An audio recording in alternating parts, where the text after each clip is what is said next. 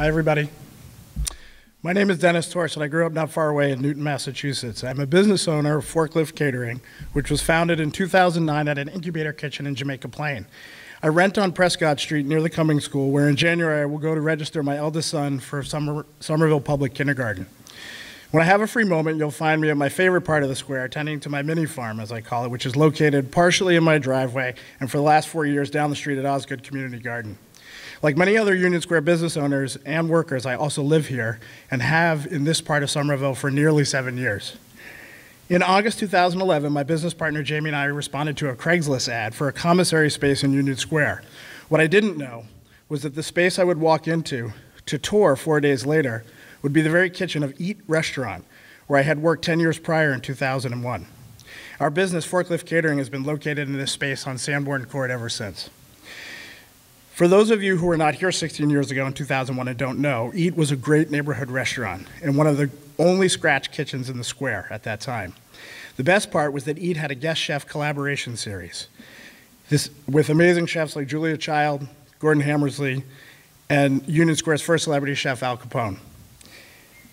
I understand and recognize the need of neighborhood council to have more than just people with time and energy. It needs people with actual skills and experience who can execute: planners, architects, designers, lawyers. But it must be a collaboration with basic representation and advocates too. As an owner of a business, I have a lot of experience listening to people and taking into account all perspectives before acting. This is what I bring to the council: sound and solid representation for the business community and all of our neighbors in the square.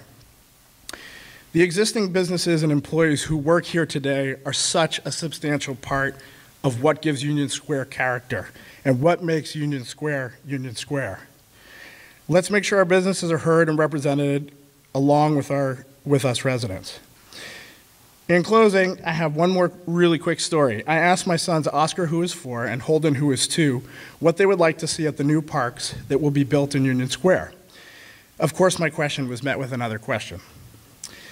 Will your garden be there like at Osgood? Oscar asked. I replied, I don't know, but if it were up to me, the answer would be yes. He proudly said, then I would like a pole to slide on. And his younger brother, Holden, quickly chimed in with, oh, and I want a little pole to slide on, Daddy. The kids, this is the last paragraph, the kids of Union Square do not have a seat on this council, but it's their square too, and they will be here long after all of us. So let's make sure their quiet voices are heard, and we make Union a kid-friendly place too, a place where children can discover, learn, and most importantly, for the little ones, a place to play.